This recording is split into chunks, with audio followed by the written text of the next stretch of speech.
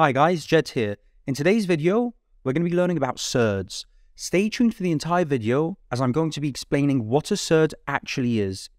I'm then going to give you 5 examples on how to solve problems that include adding, subtracting, simplifying, multiplying, and dividing surds. At the end of the video, there are going to be some practice questions to test your knowledge and understanding, followed by their answers. If at any stage of this lesson you feel like you're learning and want to support this channel, leaving a like and subscribing would really make my day. Thank you, and let's begin.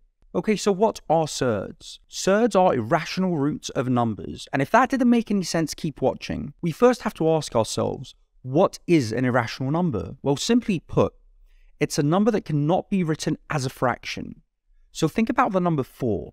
The number 4 is a rational number because you can write it as 4 over 1. That's a fraction. How about 0.7 recurring? This number is also a rational number because it can be written as 7 over 9. But how about the square root of 2? This number is an irrational number as it cannot be written as a fraction. Mathematicians have proven this, and the proof is pretty straightforward. And you'll learn about this proof if you take Maths A-level. So what are the properties of irrational numbers? Well, they're decimal numbers that have no repeating digits and they do not terminate. They go on forever, so it's similar to 0.7 recurring. However, irrational numbers are different because they have no repeating values. So remember what I said at the beginning of the video. The square root of 2 is a surd because surds are irrational roots of numbers. Okay, now that you know what a surd is, let's go through some examples. So here we have an example of 8 root 6 plus 7 root 6. And quite simply, the answer to this is just going to be 15 root 6. You can think of adding surds as adding variables in algebra or adding objects together. You can add surds that have the same number in the roots.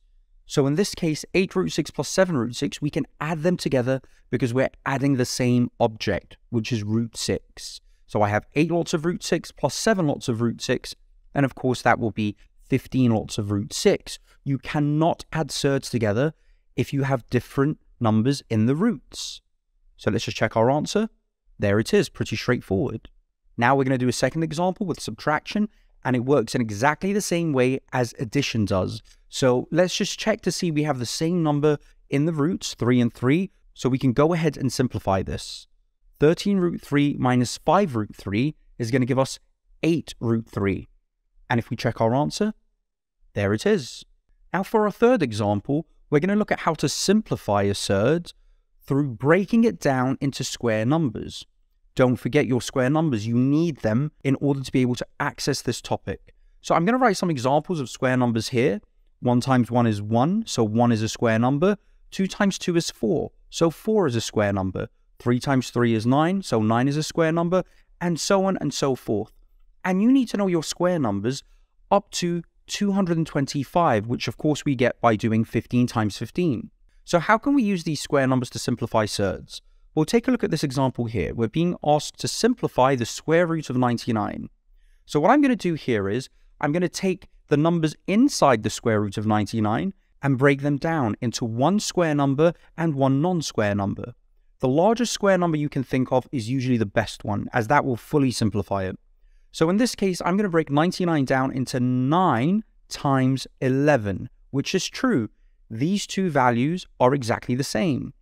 Now, there's a law of surds that you need to know, which is this. A number in a root multiplied by another number in a root. So I'm just going to use A and B that can symbolize any number is equal to the square root of both of these numbers multiplied together. And this works in reverse as well. So if we have the square root of 2 numbers being multiplied together, we can now separate them into 2 separate roots being multiplied together.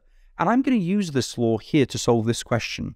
So now we have the square root of 9 times 11, and I'm going to separate these into 2 separate roots. The square root of 9 multiplied by the square root of 11. And of course, since 9 is a square number, the square root of 9 is 3. And 3 times the square root of 11 can be simplified to give us 3 root 11. And if we check our answer, there it is. So important key points to take away from this is that if you're trying to simplify a single surd, break down the number through multiplication, separate it into two numbers that are being multiplied, and let one of the numbers be the largest square number you can think of. And then separate the surds, and the number that was a square number inside the root can be simplified into a whole number. And that's it for this example. I'm going to introduce another example here, and this is going to be division. In the same way that you can break up numbers that are being multiplied in a surd, you can also do the same for division. So let's say I have the square root of a divided by b. This can be broken up into two separate surds, which is equal to the square root of a divided by the square root of b. And of course, this works in reverse as well. If I have the square root of a number being divided by the square root of another number, we can simplify this into one big square root where the numerator number is divided by the denominator number. So let's take a look at this example here. We're being asked to simplify the square root of 55 divided by the square root of 11. We can write this as a single square root and 55 divided by 11.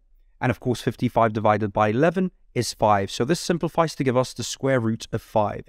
Now, the square root of 5 cannot be broken down any further. Remember, 5 is a prime number, so it only has two factors, 1 and itself. And this should be our final answer. So if we check our answers, there it is. Now let's take a look at our final example where we're multiplying surds together. So we're going to have the square root of 3 multiplied by the square root of 15. And we've spoken about the law where we can combine these surds together underneath one square root symbol, and it's going to be 3 times 15. Well, 3 times 15 can be simplified further into the square root of 45. Now you have to ask yourself this question: can the square root of 45 be simplified any further? And the answer is yes. Think about the largest square number possible that can be multiplied onto another number to give you 45. And it really helps to know your times tables inside out for this. So the number I can see immediately is 9 multiplied by 5. And you see, I've broken down the 45 into 9 multiplied by 5, where 9 is the largest square number that can actually be multiplied onto another number to create 45. So now we can break this down further. I'm going to separate this large square root into two smaller square roots, which is going to be the square root of 9 multiplied by the square root of 5. And of course, the square root of 9, since 9 is a square number, breaks down or simplifies into 3. So we're going to have 3 multiplied by root 5, which can be further simplified by just writing them next to each other. So 3 root 5. And this should be our final answer since it can't be simplified further. So if we check our answer, there it is. And that's it for the examples on surds. Now I'm going to give you 9 practice questions. Definitely attempt them. Try your hardest. Use the laws that we've learned in this lesson to answer those questions. And at the end, I'm going to post the answers so you can see how much you scored out of 9. Leave in the comments below how many questions you got correct. I'd be very interested to know.